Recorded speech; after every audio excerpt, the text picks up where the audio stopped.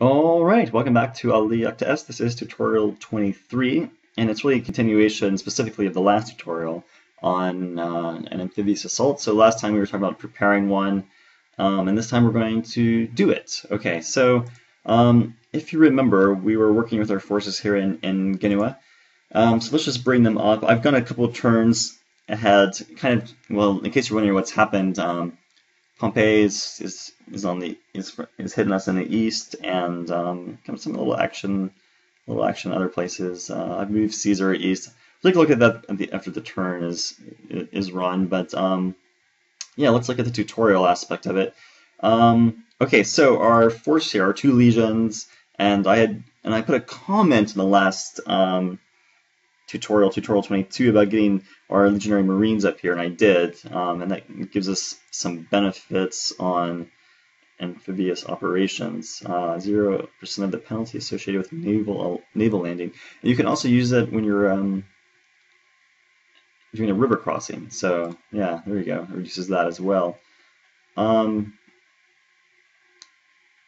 We have our two legions. We have our legionary marines. We have our supply wagon. So at this point, you say, all right, we're ready to go attack. So one interesting thing that happens, the Numidians decided to join the Pompeian forces last turn, so it kind of works out well. It's pretty interesting. So if I click on the owner overlay, you see, okay, the Pompeians, they own this. Well, technically the Numidians do, another aligned with the Pompeians. And now let's see what the strategic locations are. And there are two, Utica and Cirta. Now, we have a couple options here. So we want to go after an objective city. What I'm going to do is I'm actually going to land here in Rusade, if I'm saying that correctly, and then hopefully defeat them there and then move farther south. That is a size 1 fort, so it's really hardly an official fort at all. This is a size 2 fort. So we don't know what's here. It's completely in fog of war, so we're going in blind. But I feel pretty confident we can do it. So we have our army force and we have our naval force. I'm going to merge the two together. Okay, now technically it's become a naval force only because the army doesn't really, fight on sea. I'm now going to drag the naval force down to the region that is next to Rusade. Okay, I'm going to click on this disembark button, or sure, distant unload order, you can call it what you want.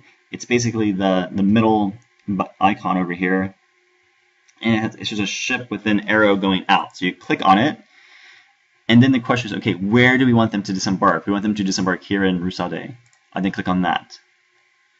Okay, and now you can see that it's kind of like a blue, I guess blue for naval flashing. So what is going to happen here?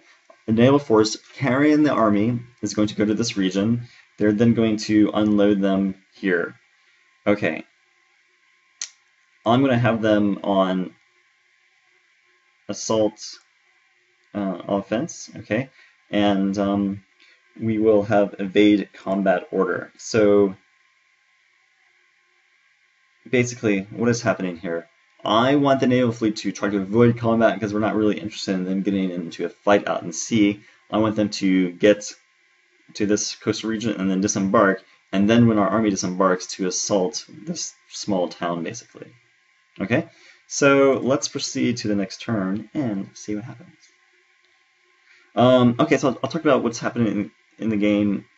You probably know this is game 2, the first game I stopped. Which is for most of the tutorials. Game 2 it's been quite different. It's interesting. No, Pompeii went east instead of going west. None of those big amphibious operations on their end in Italy or Sicilia. And now what I'm doing to meet the eastern threat, I'm having to move Antony's force and Caesar east, and that's where they are now. There are still Pompeian forces in the west, but they seem to be smaller ones, sort of dispersed, and yeah, but definitely a lot of action going on. I had a good naval battle against the Pompeians where I pretty much sunk looks like basically their entire fleet. We're going to lose that, I think. Yeah, what was there? Urban militia. All right. So it's day 14. I think our fleet kind of arrived at day 16, and hopefully they're. I guess I'm working now. Oh gosh, we've lost again. There we go. So they've arrived. They disembarked, and it's an easy victory, really. Very few men lost. Might have caught a, might have captured a supply. Yeah, we didn't even capture a supply train. Looks like there. So that's a plus. So that's gonna be cool. We're gonna get to see some new opposing forces down there, and now we're in a naval battle. So it's nice to see the naval battle happen after. Um, and I would say this is something I've seen in the game. A lot of these naval battles, the opposing force, they don't have any admirals. I'm not sure what's going on with that. If you're playing the game, make sure you have an admiral. And I mentioned several times, you want your forces to be well led. Otherwise, it just means, you're just kind of silly to throw them away. And it's like they lost half their fleets. So the Caesarian force is doing quite well on the sea. All right. What I want to do is I want to bring up the replay of the turn, and let's kind of follow. I want to follow our fleet from Genoa down. So there it goes. They're moving down south, further south, further south. They've arrived. Okay, now I'm just gonna go back. Oops, not too far. Okay, so what I want you to see here is they arrive, and then they start to land. Looks like it takes them a few days to land, and then the battle happens.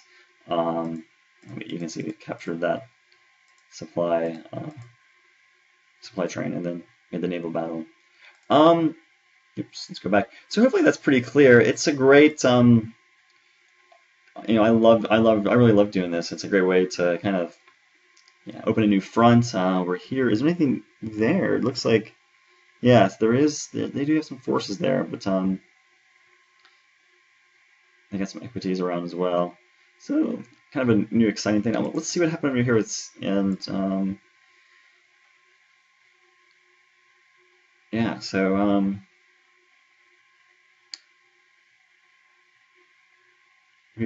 We've consolidated a large force. I think we'll be able to push them south again.